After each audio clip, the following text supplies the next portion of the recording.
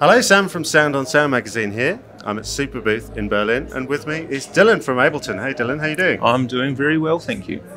Excellent. And we are standing behind a large and very complicated rig, which you can't see very well on this camera at the moment. But this contains not only a laptop running Ableton, but also a Eurorack system, because Ableton are using this show to launch CV Tools, which is a way of tying Ableton into a modular synth. Yeah, that's right.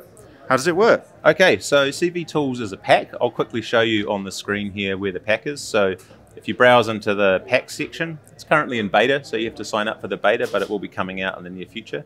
So there's 3 instruments. Instrument for pitched instruments, a rhythm generator that works both with modulars and with MIDI devices, and then a trigger and gate generator for generating pulses.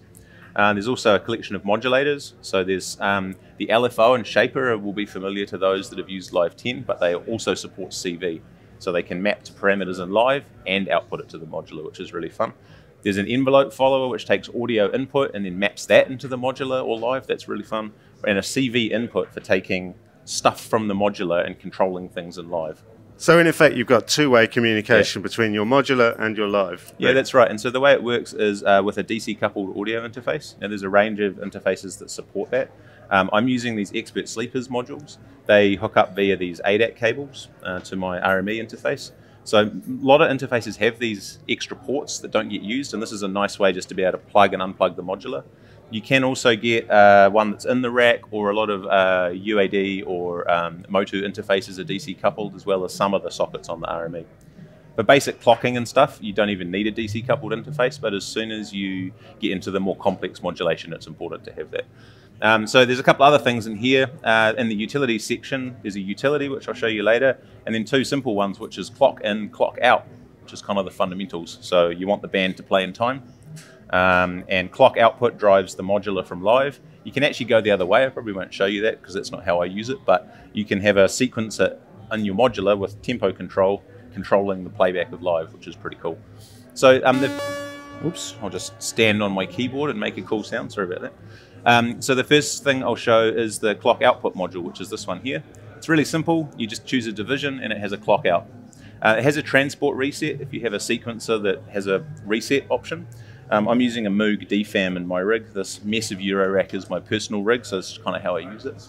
And so when I hit play in Live, the DFAM starts. And the sequence in the DFAM is perfectly clocked to Live. It's about as basic as it gets, but it's a pretty important piece. Because it's all of the communication between Live and the modular is audio. So it's control voltage, but it's at audio rate. So it's really tight, no jitter, no lag, that kind of thing. Yeah. So that's kind of the basic, is the clock. And then the second thing that's probably the most fundamental piece is the voice instrument. So that's this one here, the CV instrument. And this is for doing like gate and pitch to control the voice in the system. In its simplest form, when it's folded up like this, it's just gate out, pitch out, and then audio in. So the audio from the voice comes back in. You can hear I'm putting reverb and delay using the mixer in Live onto that instrument. And I can also put other effects and stuff after it too. So it gives you a great opportunity for post-processing. But inside the CV voice is also a whole lot of envelopes. There's a mini version of this drawable shaped LFO, MIDI expression, so like velocity and aftertouch and stuff like that. And those can be either output as CV, and there's also a chance to map these to things in Live. So you can build these really nice, like, one instrument that's controlling the modular and some effects in Live and sort of all going like So you're almost treating your modular like a device within Live. It's pretty much how it works, yeah. And you can drag it around between tracks, and because I quite often track my modular, so I'll sequence it and then record audio, and then kind of move things around and reprocess in different ways. Yeah. Wow, cool. Yeah, it really changes the way that you use the two together, because it just feels. It's quite seamless to move between them, I guess is the point. One of the things that the important features of the instrument is that it has a calibration routine. So it will, the Expert Sleepers modules are designed to output plus and minus 10 volts, which is what most modules expect for pitch.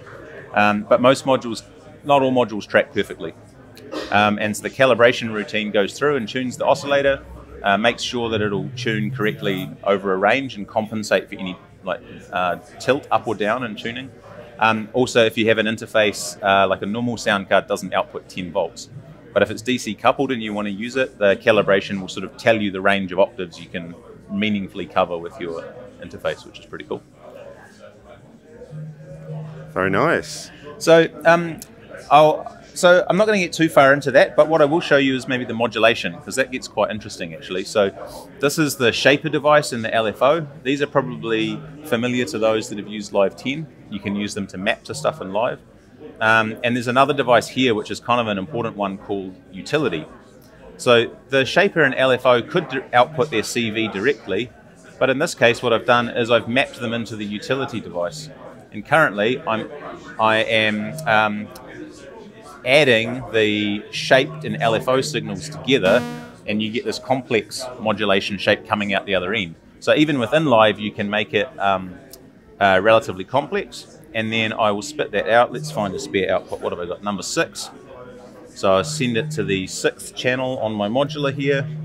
I'll grab a cable. I'm going to patch that into the volts per octave of my filter, and now when I'm going to turn that arpeggiator off. So now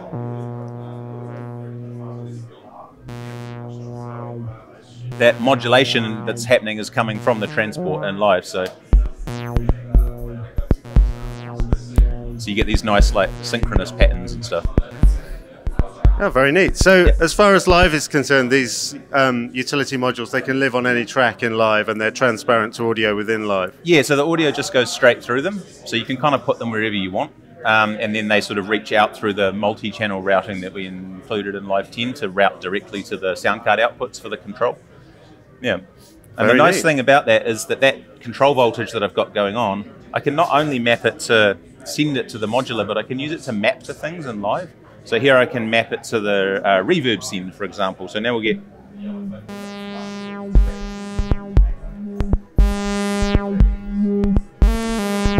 And then I can map it to the...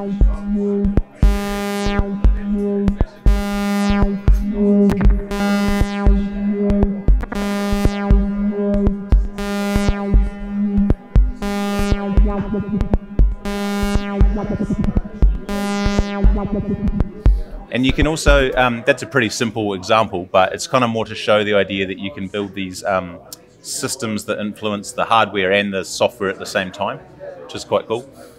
So can you map multiple CV modules to the same output on your sound card? Yeah, you can actually, because it's just audio, it'll just get added together. So you can actually, for example, with the clock, I have a button in my modular, and this bring me to an interesting and good segue into the next thing I wanted to show you actually. So not in this set, but normally the way that I have my rig is I have a button that switches between the clock generator, like this pulse, and like an audio follower. So if I want my modular to go really weird, I feed it some audio, and this, I'll show you, I'm going to perform a cardinal sin and play the Amen break, but I think that's okay. So you can see on the screen that what Live is doing with that audio is extracting triggers, which you can use to drive a sequencer, and it's also extracting an envelope that you can use to modulate stuff. So you can kind of either influence the audio by sending CV in, or you can influence the modular by bringing the audio back out as like a source. Yeah. So properly two-way. Yeah. Really seamless communication. I quite often, so in that example, I have 2 devices that can send the clock, and I just MIDI map a button that switches them on and off on different tracks, and that works totally fine. Wow. So the arpeggiator I was playing before is also like, hang on, let's turn that. That's Live's arpeggiator. I've just MIDI mapped it, and it's sending out to the CV device. So you can kind of start to combine the bits together really easily in a way that, you know, I don't have an arpeggiator. I like arpeggiators. I miss my Juno 60s arpeggiator, so I've kind of built one with a MIDI controller and what Live has. I can see this goes very, very deep indeed. I think so, yeah. It's my impression is that for a lot of people, that just that timing and that really good pitch tracking and the accuracy will be a large part of what's awesome about it.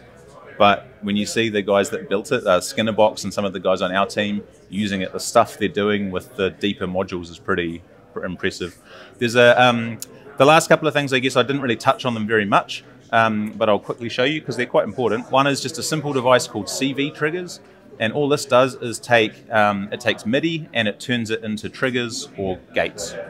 So you can sequence a drum pattern in live and have that come out as triggers. Now there's also this quite cool device called the rotating rhythm generator, which actually works with any MIDI instrument in live, but it's like a modular style Euclidean and logic based rhythm generator, and then you can sort of rotate the patterns. So you can have a kick, snare, hi-hat pattern, and you rotate it, and the kick moves to the snare, and the snare moves to the hi-hat, and the hi-hat moves around, this kind of thing. It's really sort of jamming, fun kind of thing. Very neat. So this is all included in Live Suite, is that right? Yeah, that's right. If you need Max for Live, so if you have Max for Live, either as part of Live Suite, or if you own Live Standard and Max for Live, then the pack is a free update.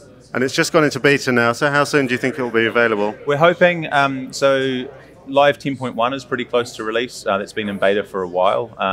CV Tools will come out after Live 10.1 because there's some changes in there that it needs.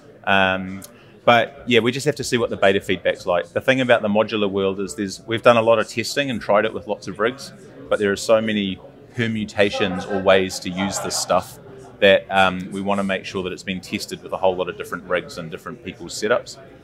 So hopefully not too far away, but at the same time, we're just going to wait till it's ready and then we'll release it. Yeah. Nice one. Well, thanks for that, Dylan. Yeah, not a problem. Thanks, Sam.